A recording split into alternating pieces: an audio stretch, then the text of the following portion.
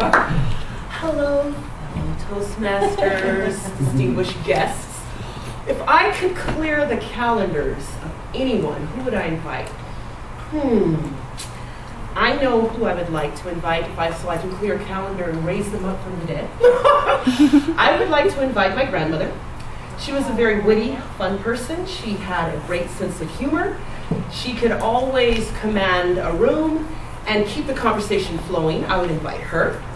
Another person that I would like to invite, I know them now, Lee and Paula. I would really like to invite them. They are just such magical, warm people, so sincere. I'd like to invite them to my table.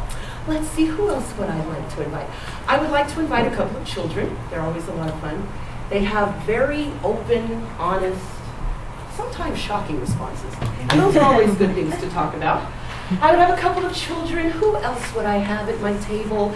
I would definitely have Dante at my table. He wrote one of my favorite books. And I would have Socrates at my table. I like some of the writings that he had. And I would also compare and contrast today versus when they were living. So that's who I would have at my table. And of course myself, a nice bottle of wine.